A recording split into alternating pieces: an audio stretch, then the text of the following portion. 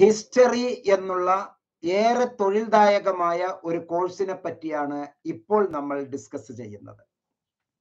MA history, ചരിത്രത്തിൽ master of arts, റിസർച്ചറായി മ്യൂസിയത്തിൽ archaeology, architect, അങ്ങനെ പല മേഖലയിൽ നരവംശ ശാസ്ത്രജ്ഞൻ, പല മേഖലയിൽ പഠിക്കാനുള്ള നല്ല ഒരു പ്രോഗ്രാമാണ് MA.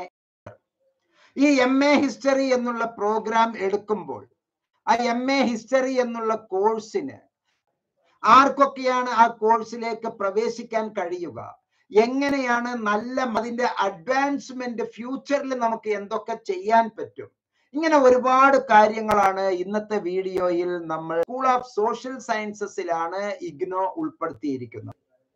80 ക്രെഡിറ്റിലൂടെ 2 കൊല്ലം പഠിക്കാനുള്ള സിവിൽ സർവീസിന് വേണ്ടി തയ്യാറെടുക്കുന്നവർ, അതുപോലെ സോഷ്യൽ, എക്കണോമിക്കൽ, പൊളിറ്റിക്കൽ ഡെവലപ്മെന്റിനും ഇന്ത്യൻ ചരിത്രത്തിന്റെ post Indian ഡെവലപ്മെന്റിനും professional social awareness, researchers, excellent researchers, teachers, writers, socially aware citizens, ഇങ്ങനെ ഒരുപാട് മേഖലകളിൽ പ്രവർത്തിക്കാൻ പറ്റിയ നല്ല ഒരു പ്രോഗ്രാമാണ് ഇത്. 4 സെമസ്റ്ററിലായി ഡിവൈഡ് ചെയ്ത് വച്ചിരിക്കുന്നു. ഈ 4 സെമസ്റ്ററിലും തുടക്കത്തിൽ ആയതുകൊണ്ട് ഫസ്റ്റ് സെമസ്റ്റർ, സെക്കൻഡ് സെമസ്റ്റർ ഒന്നിച്ചാണ് പരീക്ഷ നടക്കുക ഓരോ കൊല്ലത്തിലും. പിന്നെ സെക്കൻഡ് സെമസ്റ്റർ, തേർഡ് സെമസ്റ്റർ മറ്റൊരു പരീക്ഷയും. അങ്ങനെ ഒരു കൊല്ലം 4 പേപ്പർ അല്ലെങ്കിൽ 5 പേപ്പർ അല്ലെങ്കിൽ 6 പേപ്പർ നിങ്ങൾ എടുക്കുന്ന പേപ്പറിന്റെ ക്രെഡിറ്റ് അനുസരിച്ചാണ്. ഇത് കൃത്യമായി താങ്കളെ ധരിപ്പിച്ച് മനസ്സിലാക്കി തരാൻ നിർബന്ധമായും ഒരു അക്കാഡമിക് കൗൺസിലറുടെ IGNOU ഹെൽപ്പ് ഡെസ്കിന്റെ സേവനം ഉണ്ടാകുന്നത് എന്തുകൊണ്ടും നല്ലതാണ്. The program will equip students to be excellent researchers, teachers, writers, professionals, and socially aware citizens. Divided into 4 semesters having total 80 credits. One can do 2 years of masters after completing 3 years of bachelor's degree.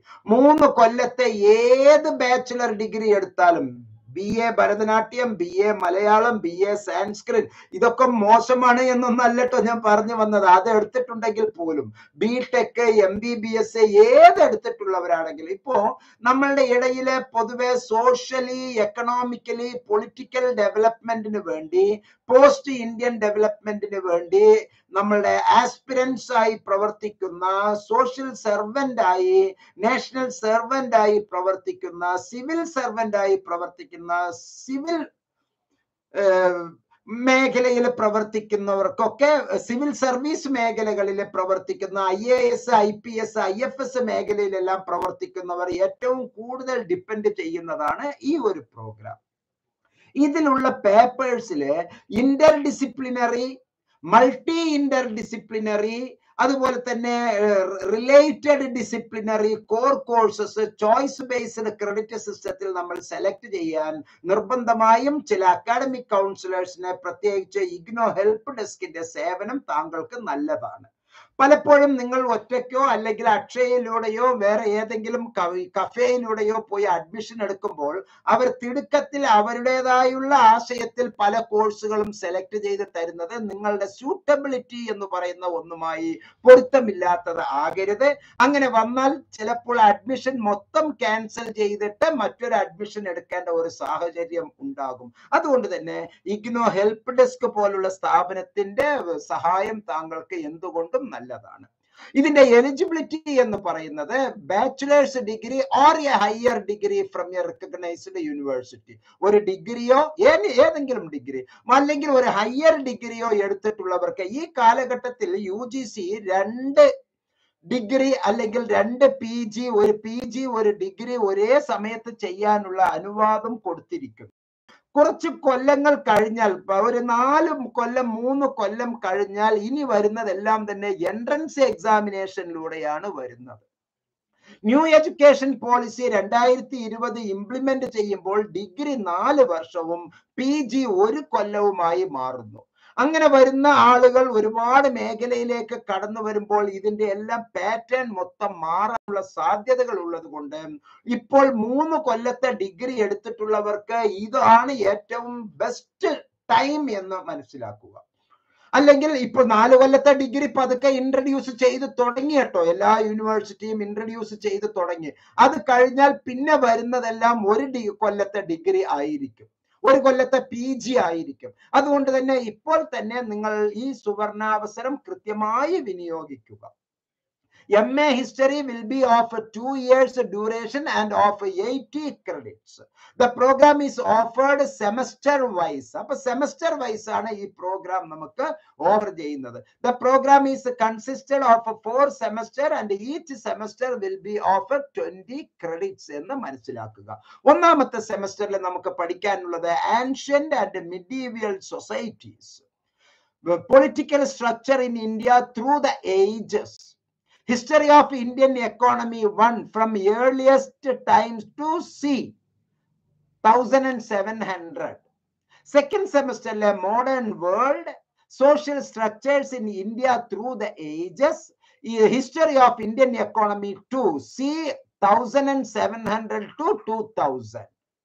മൂന്നാമത്തെ സെമസ്റ്ററിൽ നമ്മൾ പഠിക്കാനുള്ളത് historiography and research methods, Indian national movement, social and political thought in modern India, Gandhi's political thought. അങ്ങനെയുള്ള 4 പേപ്പറാണ് മൂന്നാമത്തെ സെമസ്റ്ററിൽ നമുക്ക് പഠിക്കാനുള്ളത്. നാലാമത്തെ സെമസ്റ്ററിൽ എൻവയോൺമെന്റൽ histories of the Indian sub continent, urbanisation in India 1, urbanisation in India 2. അങ്ങനെ 80 ക്രെഡിറ്റിനുള്ള മഹത്തായ ഒരു പ്രോഗ്രാമാണ് ഇവിടെ നമുക്ക് ഉള്ളത്. ഇനി മറ്റു കുറച്ച് കാര്യങ്ങൾ നമ്മൾ കൃത്യമായി ഇംപ്രൂവ്മെന്റ്, സെക്കൻഡ് വിജയിക്കാൻ 1 മാർക്ക് വേണമെങ്കിൽ അപ്പോൾ ഇംപ്രൂവ്മെന്റ് ചെയ്യാം.